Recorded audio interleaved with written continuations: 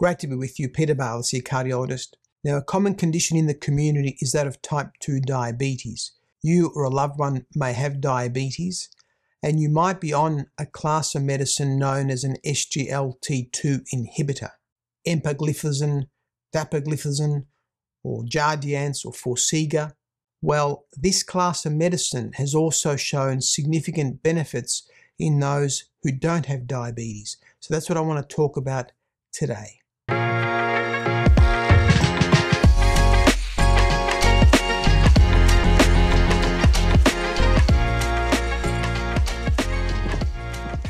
Now, this class of medicine, known as the SGLT2 inhibitors, a particular protein that is found in our kidneys, and this medicine goes and blocks that particular protein, leading to increased glucose excretion in the urine. So you lose glucose, you lose essentially sugars in the urine when you take this medication.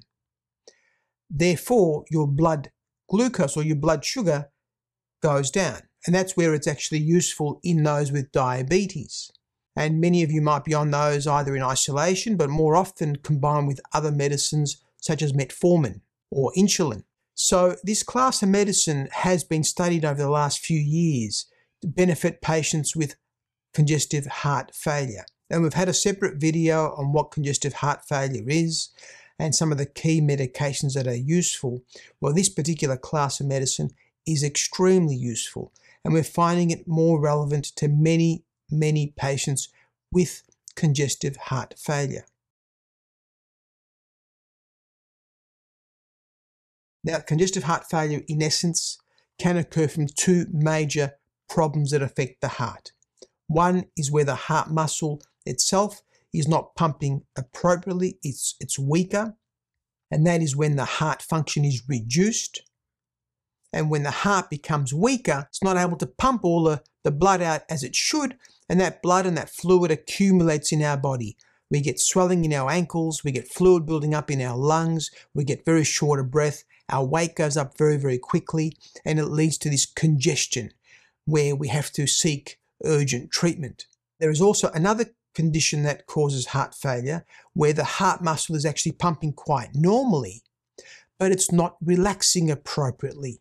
And that is heart failure with what we call preserved heart function or ejection fraction.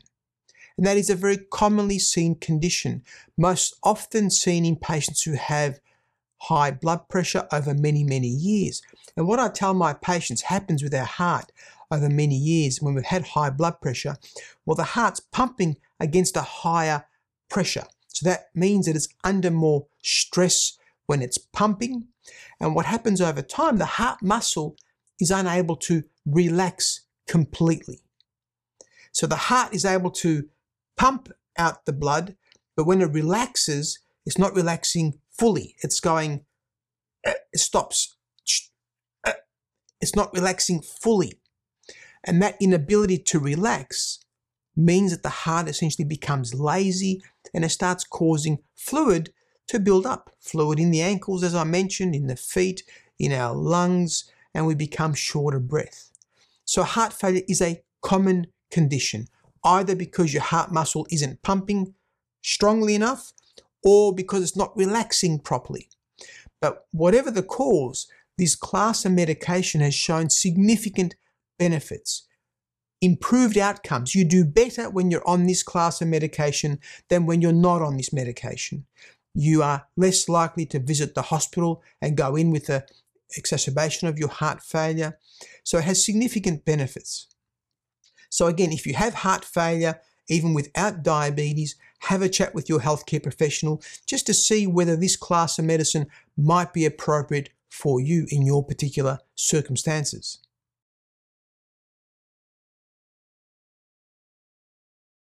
Beyond the diabetes, beyond the heart failure, this class of medicine has also been shown to improve kidney function and essentially protects the kidneys.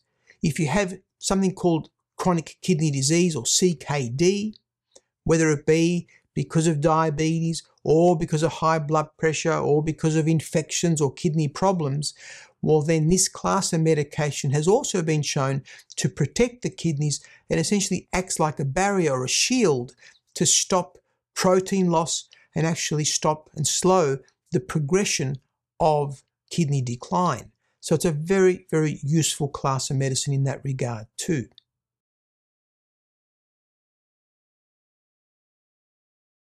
Another benefit I see in many of my patients is that they manage to lose some weight when they're on this class of medication. It's obviously a great story to have, where you lose weight, you get improvements in diabetes, improvements in blood pressure, and patients actually feel much, much better. And it does this by lowering your appetite. So many of my patients who are on this class of medication feel that their appetite is slightly lower than what it was before. And over time, they notice often a very significant weight reduction.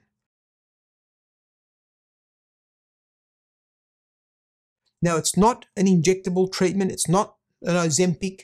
It's a tablet that is taken often once daily.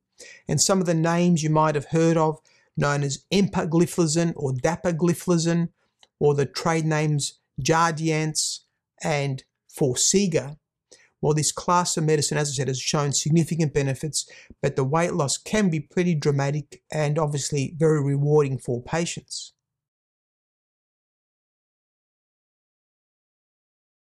Now, what do you need to watch out for? And of course, the medicine is not for everybody, so always seek independent advice from your healthcare professional. But there are some risks that we warn our patients who start this medication, and in particular, the way they act. Essentially, they cause you to lose sugar in the urine.